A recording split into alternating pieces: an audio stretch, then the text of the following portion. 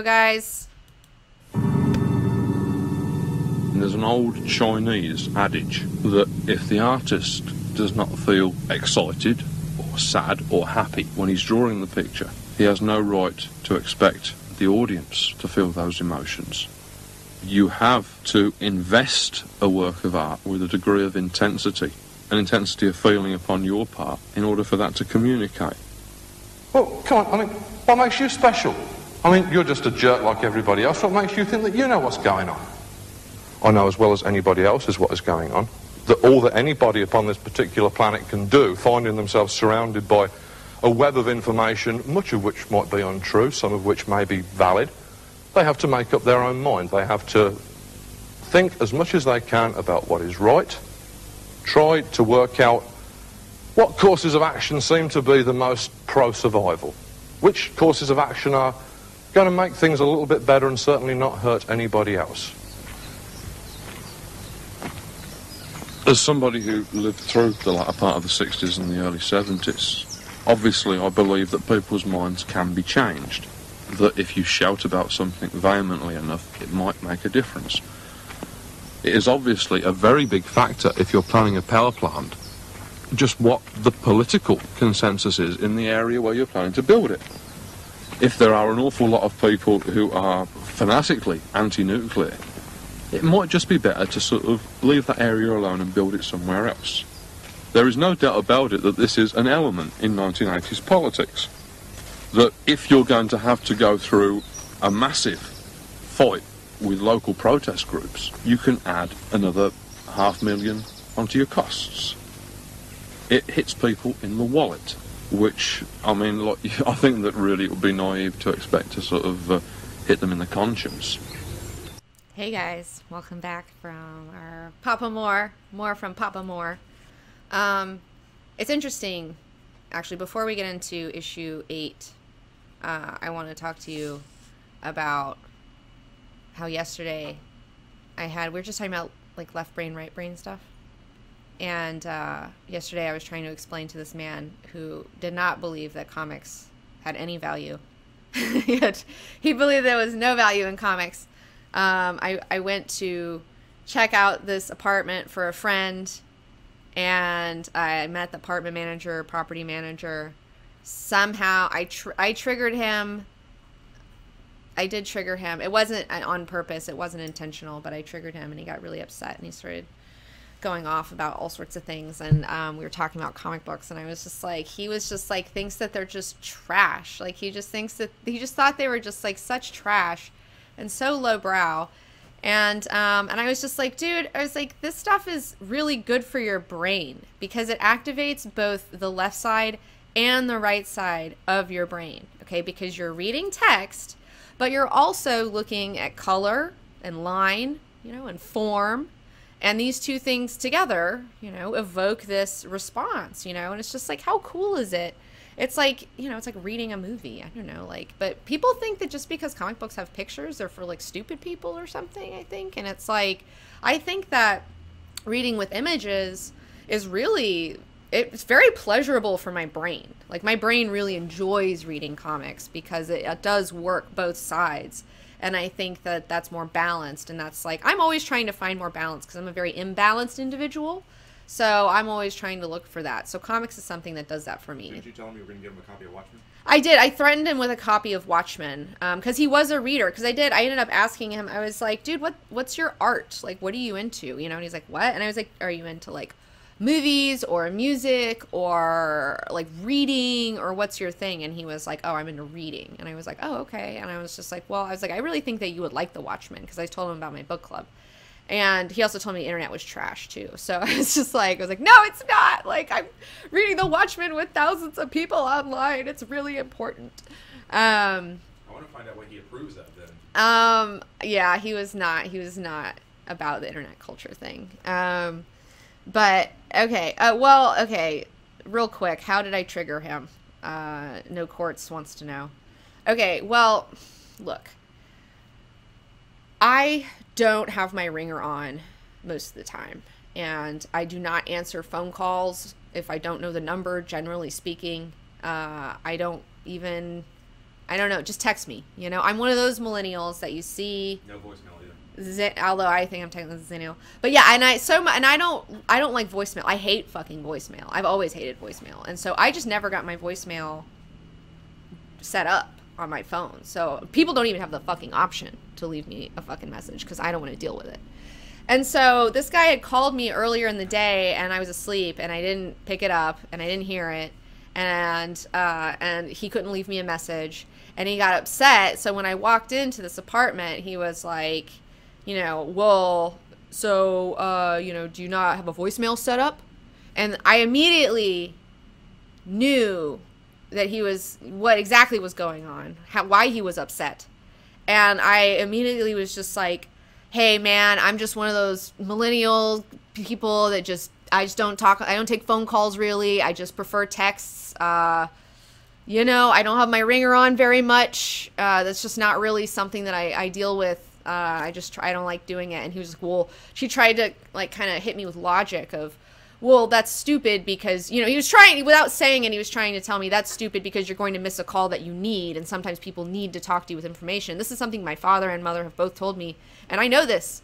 And I told him, I was like, I'm not saying it's right, bro. I'm not saying it's right. I'm just saying this is what I do. You know, like I'm not defending myself. No, it is right. It's no, the right thing to do. Well, it's you not don't want just anybody calling you anytime. It's not right or wrong, you know, is the thing. It's just like, this is how I am. It's not personal. How about that? It's not personal. It's not personal, bro. But he took it very personally. And so then it was like, I became a symbol of every annoying millennial article that this older white man has read. And he was so bummed. He was just so bummed and then I was like, I work on the internet and I talk about comics. And he was like, oh God, oh, she's the worst. Oh, and her fucking green hair. And I looked like an asshole. I had this like really cute green sweater on and like, it's just like dressed. I wasn't even wearing the craziest stuff. I wasn't even wearing my asshole stuff. I was like actually pretty conservative that day, but I could tell he was just bummed. But I let him kind of like talk shit to me for like 20 minutes. And then I listened and I occasionally kind of called him on a few shenanigan things that he said. I was like, that's a lot to say that. But whatever. That's neither here nor there. It's totally weird. I'm still processing it. I'm still processing it. I got slimed. I feel like I got emotionally slimed. But I was just like, this happens to me more than you'd think. Okay? People say crazy shit to me and unload on me and vent on me. Strangers that I don't know. And I recognize that that's part of my function. And so I just kind of, now I understand what's going on when it happens. And so I just let it happen. And I just go, okay, you know, and I let them just fucking do whatever they need to do. And I usually need to take a saltwater bath though after. So yeah. Oh, thanks for resubscribing, holy man. All right. So let's move on to issue 8, recap of Old Ghosts.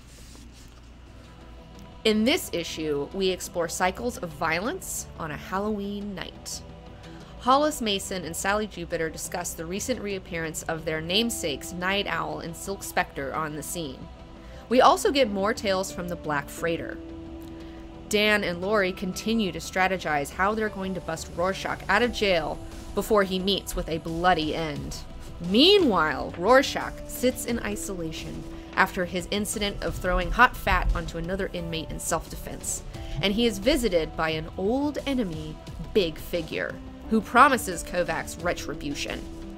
Police visit Dan to let him know that they know that he was behind the recent tenement fire save and to stay grounded or else, spurring Dan and Laurie into action. Emotions come to a head when the inmate Rorschach attacked dies and Sing Sing erupts into chaos. In a beautiful parallel, one night owl descends into the madness to rescue a brother from a prison riot. The other night owl prepares for a quiet night in, but chaos comes to find him anyways. Laurie and Dan locate and fly off with Rorschach after he takes care of Big Figure and regroup at Dan's place. John reappears and takes Laurie with him to Mars. Rorschach and Night Owl escape before police can catch them.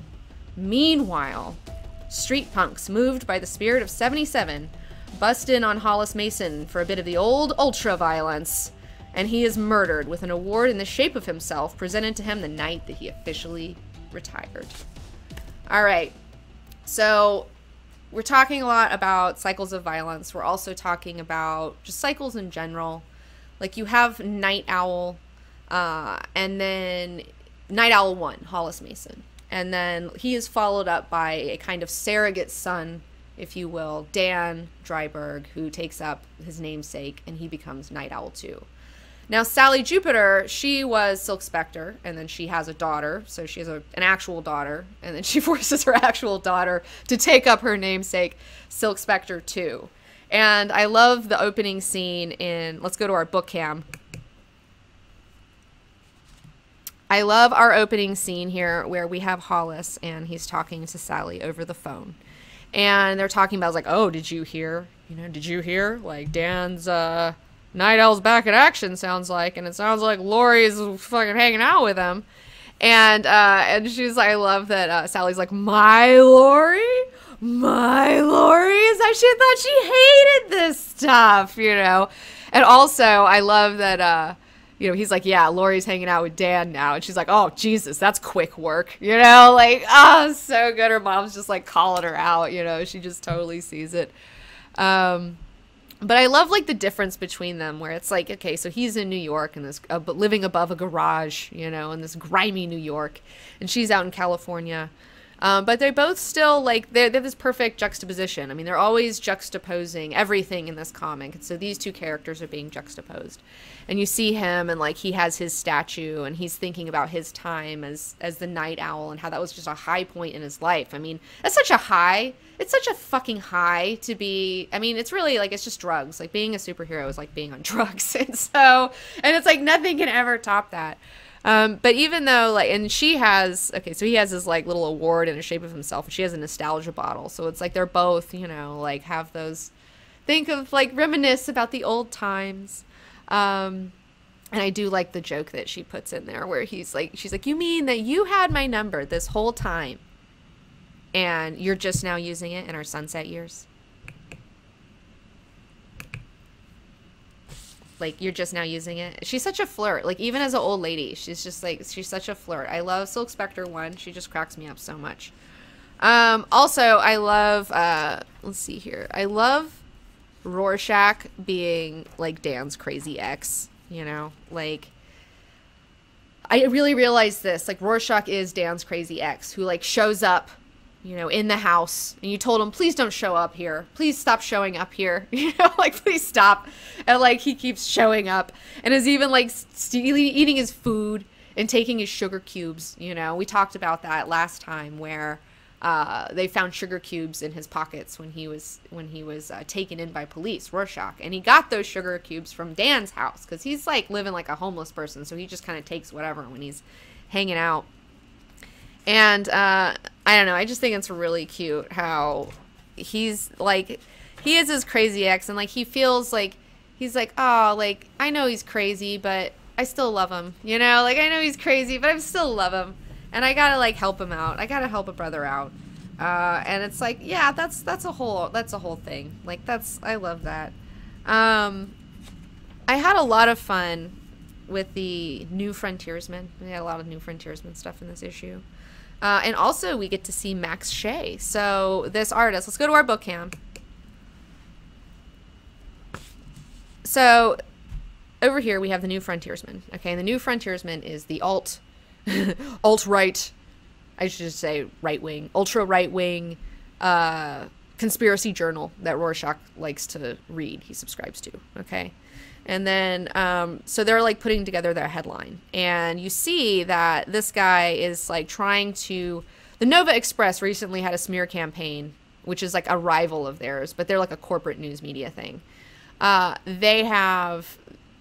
fucked up Dr. Manhattan and got him, like, exiled himself, It's like they sprung this whole thing on him. And so this guy is having this reactionary piece to it.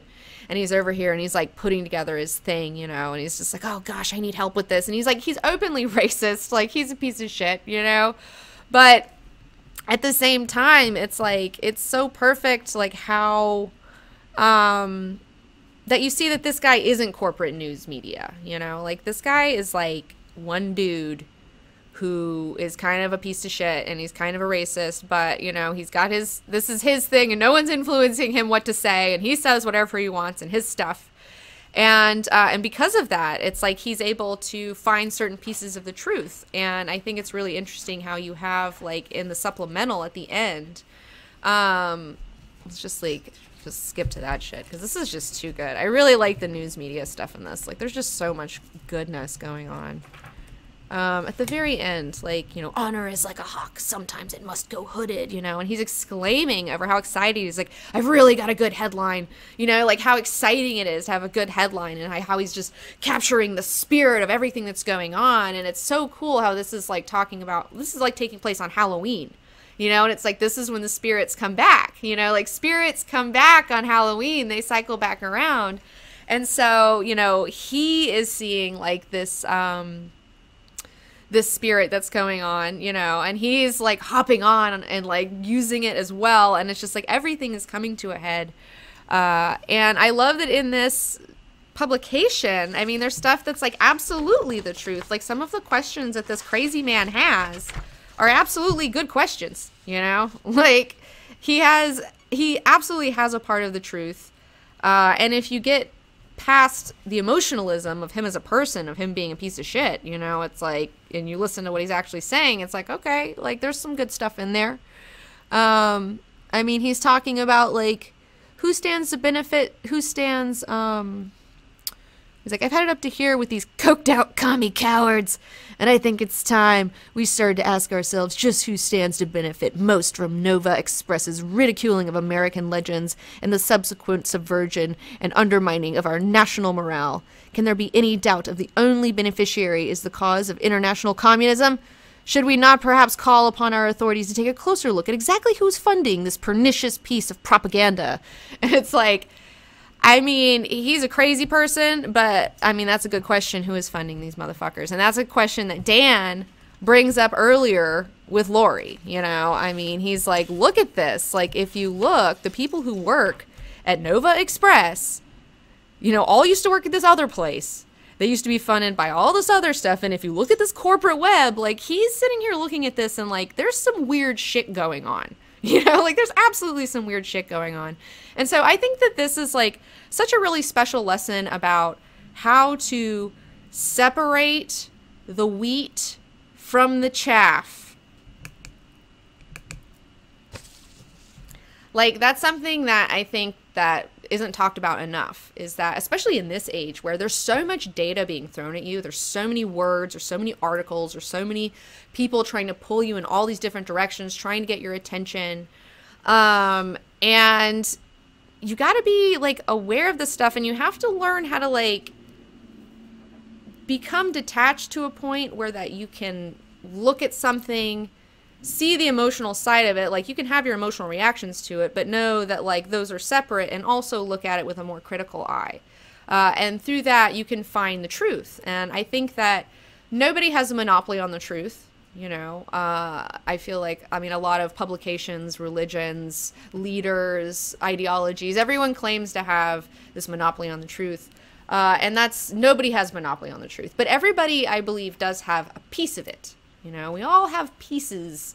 We all have little pieces of the truth, and we don't necessarily know what we have. You know, we don't know which truths, like, you know, it's like this guy's just spouting all sorts of nonsense, but some of that stuff in there is really valuable, and it's up to you to learn how to look through those things, you know, look at these headlines, look at these clickbait articles. Like, I have one friend in particular, and I think this is like the right way, like, you know, talking about news and talking about the media. I think the right way to deal with the news and with media is to sample a lot of different sources. I think that if you kind of look at the right sources and you look at the left sources and you look at the middle sources and you just have a nice smattering of everybody, and you're kind of looking, sometimes you'll see a through line, right, within all of these where it's like, okay, this actually happened, you know, like, because they'll all report on a specific thing. You're like, okay, well, this probably actually happened. And you can find the truth yourself, but you do have to scan through a lot of different sources. You can't just use one source. I mean, that's what they taught you in school, right? I mean, when you're writing a piece, you can't just cite one source. You got to have a lot of different sources. You have to have done your research. You got to look around before you can say that you formed an opinion, you know? So I think that was really cool. I really like that aspect of this issue. The New Frontiersman is so fascinating, especially right now. I mean, with all of the fake news and right and left and like everybody else. Thank you, Z Smith. Yeah, like it's so relevant to right now. And I think the thing is that's really interesting is I know a lot of different types of people. And I see a lot of different people's thoughts and feelings like on my Facebook and on my social media, and I see these things, you know, and I watch these people. And I don't know, you can learn a lot from listening to the other side, you know. I absolutely have friends that are super right-wing. I have friends who are super left-wing. I've got everyone in between. And listening to both extremes, I've learned a lot, but I've also learned that generally it's like if you listen to the left's super extreme stuff and then you listen to the right's super extreme stuff, again, just try to find like the similar stuff, and then like somewhere in the middle is usually what actually kind of happened. But then again, you'll never even really fucking know. You know, I have a hard time with news and media in general because it's just like I don't know if any of this shit happened. You know, it says that it happened, but was I there? No. This could be anything could be a total fabrication. You have to take everything with a grain of salt. Most people only listen to one source of information, and that's the problem. Well, yeah, a lot of people do try to listen to kind of one source or one type of information, and yeah, it's important to to get a smattering, to look all over and kind of see what's out there. But okay, so back to it. I love also, okay, we got to go back to our book cam because there's some really cool art stuff that I was really excited by. Okay, so I really enjoyed when they're getting ready to bust Rorschach out. So they start doing this thing where you have the 6 panels up here and then the two panels down here. So this takes up like these big panels. And I love that in all of this, like while they're getting ready to bust Rorschach out of jail, Laurie is present. She's driving him. She's totally like, yes, let's do this. And it's so funny because he used to be partnered up with like Rorschach, who's also crazy. Like he needs a crazy person in his life, you know? And so you have her and she's like, oh yeah, here we go. All right, what about this? And then she's even shown fueling up the Archimedes tank, like putting the little, although it's not fuel, they have electric stuff. I like that in this future, everything's electric. Like if you guys have noticed, the cars and stuff are electric now. So I love that, yeah, you see her and she's totally like fueling up the deal. And then you see her here with him. They're together. She's not sitting over here. She's over here. She's over here. And then they're going, you know, I really love the pacing of this, how this turned out. I think it's just so pretty. And then there she is. It's like her hand is over his shoulder. Like she's just totally behind this motherfucker and his craziness. You know, this guy was doing perfectly fine. And then this woman shows up and now look at him. He's fucking busting into prisons. He's fucking doing crazy shit. Like it's so great. Relationships are fun, guys. Yeah.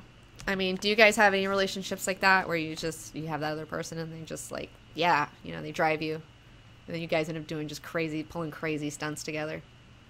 I feel like I have a little bit of that going on in my life.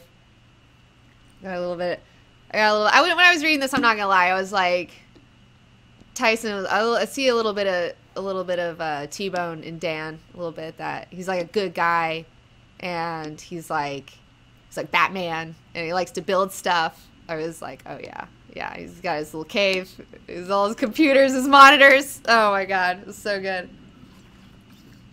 So good.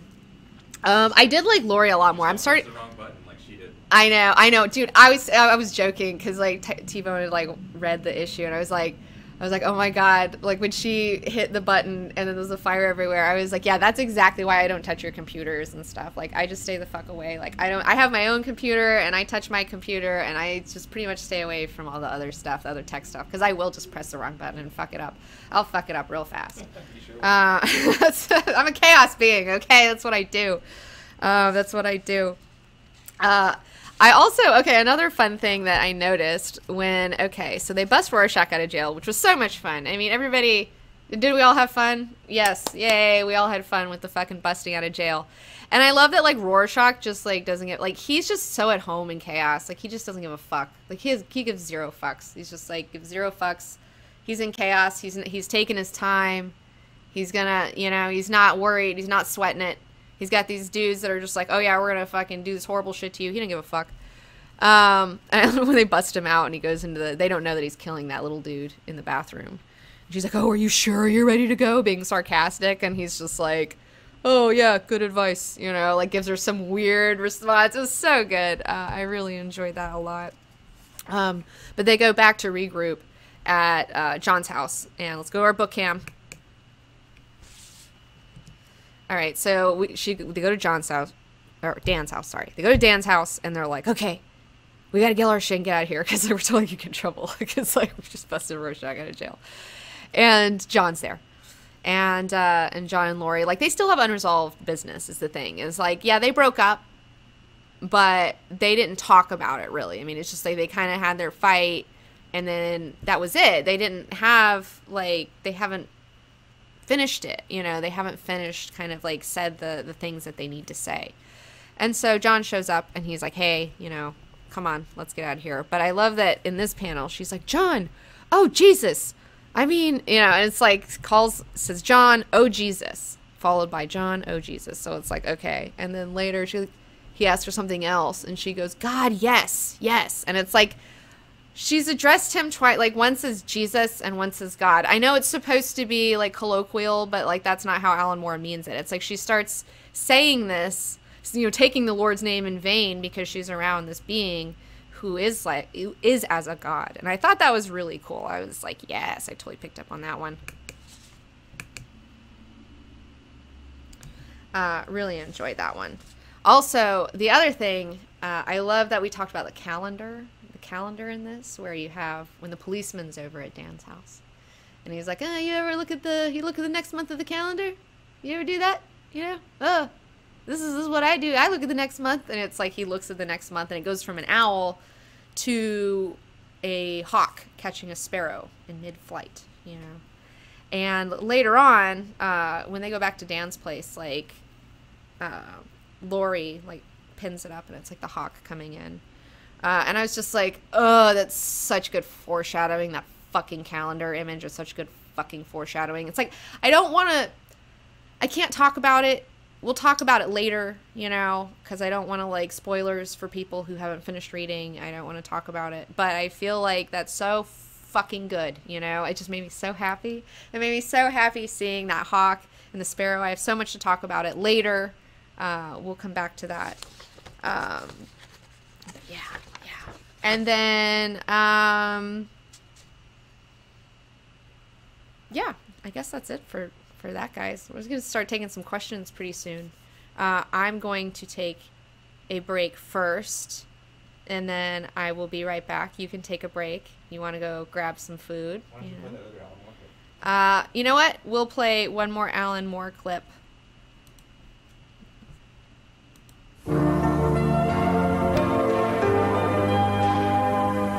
There is a red and angry world. Red things happen there. The world eats your wife, eats your friends, eats all the things that make you human. And you become a monster. And the world just keeps on eating. The original Swamp Thing was portrayed as a man who somehow had turned into this weird hybrid plant creature. When I took over in 82, I decided to change it around. What I did was to make it a plant with delusions of grandeur. A plant that had somehow managed to convince itself that it was a human being. And having done that, I found that I'd got a character with possibilities that went far beyond those of the general mainstream of comics characters. The issues that Swamp Thing deals with are ones that are very rarely touched upon in other comics. I stand in an orchard of street signs and parking meters. From across the wilderness city, the wind blows fragments of music, percussive, robotic, distant. My consciousness seeps out through the filaments and shoots. In Coventry, the Residents' Protection Group creep through an overgrown department store bristling with guns and tension. In the cosmetics department, an escaped tiger treads carefully through the spilled lipsticks. In one episode of Swamp Thing, we had an entire tropical rainforest bursting up through the streets of New York and smothering the city in vegetation. In the resultant chaos and carnage, all of the animals escaped from the local zoo, so that you have parakeets roosting on top of street lamps and escaped tigers padding through the cosmetics department of the local chain store. What we were trying to suggest is that even though mankind can cover nature and smother the wilderness with a layer of concrete and cement, even though mankind can erect huge, powerful and impressive looking buildings, that underneath our feet, underneath the buried pipes and the buried cables, nature is still there. The wilderness is still there. And though man might boast of having conquered nature, that's not the case. For if nature were to shrug or to merely raise its eyebrow, then we should all be gone.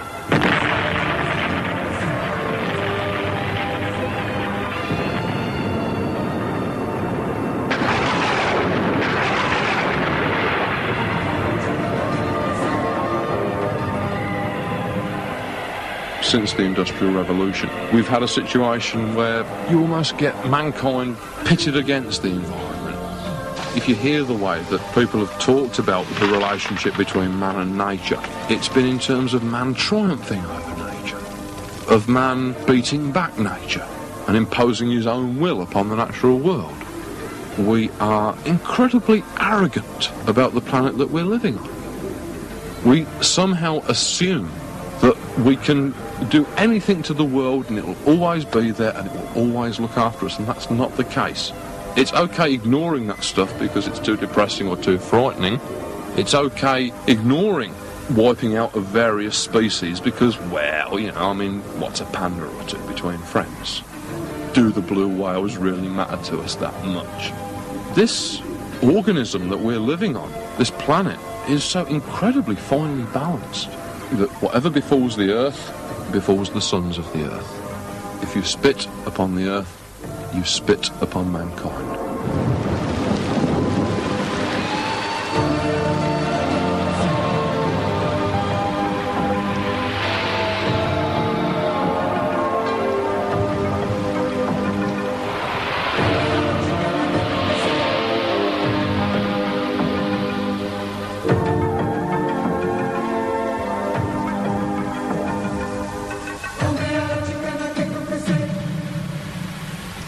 One of my favourite sequences in Swamp Thing is where he realises that with all of his vast powers, he could actually do something towards saving the world.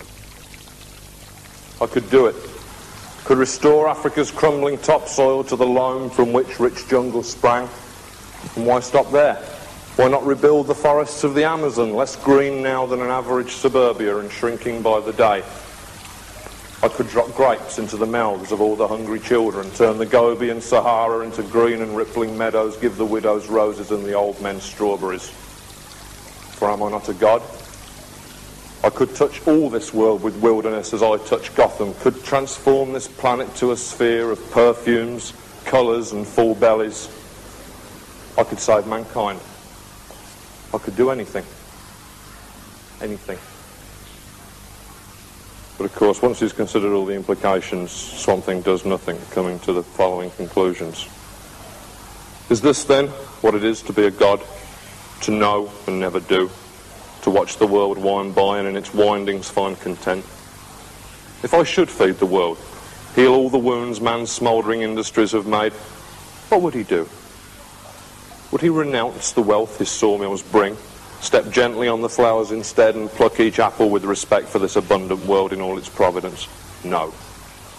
He would pump more poisons, build more mines, safe in the knowledge that I stood on hand to mend the biosphere, endlessly covering the scars he could now endlessly inflict.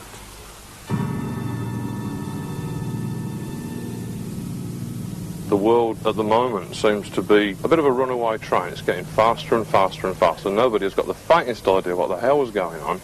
But one thing that is certain is that it's all changing, and it's changing really, really rapidly. And you've got kids who are supposed to make some sense of this huge and imposing world that's looming over us when they've barely been able to make sense of the world that we've had for the past 20 years. And to do that, I don't really think personally that the education system's up to it. What I think is that people these days get their information from all of the much despised sort of vulgar media sources that people have been trying so hard to ban for the past 40 years. Television, movies, comics, rock and roll records.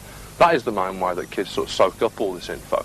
So if in these sort of basically silly sort of funny books and things I can actually get over some information, if I can help the education process in a bright, four-colour comic book way that kids are actually going to want to read, then I'd say that's enough of a contribution. If I thought I'd done that, I think I'd be happy. Oh yeah, Papa Moore.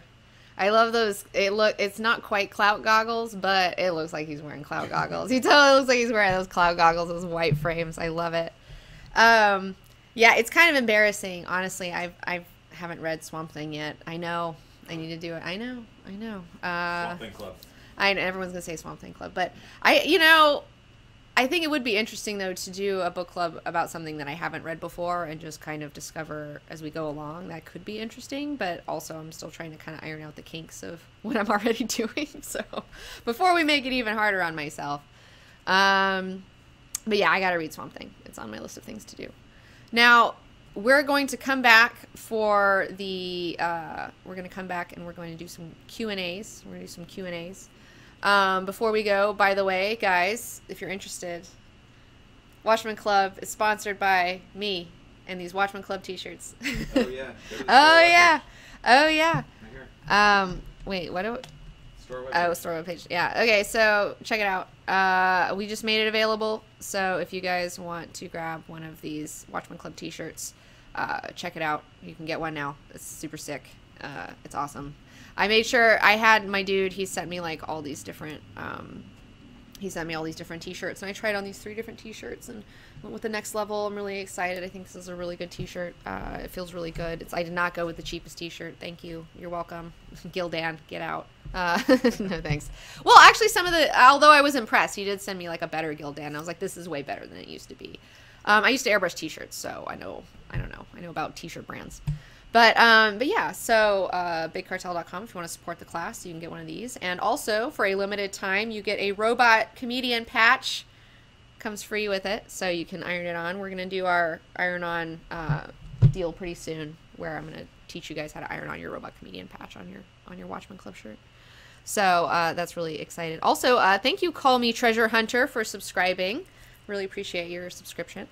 All right, so before we get into our Q&As, I am going to end this stream, and then we're going to begin a new stream. So if you have some questions, get them ready, and I will see you in just a few seconds.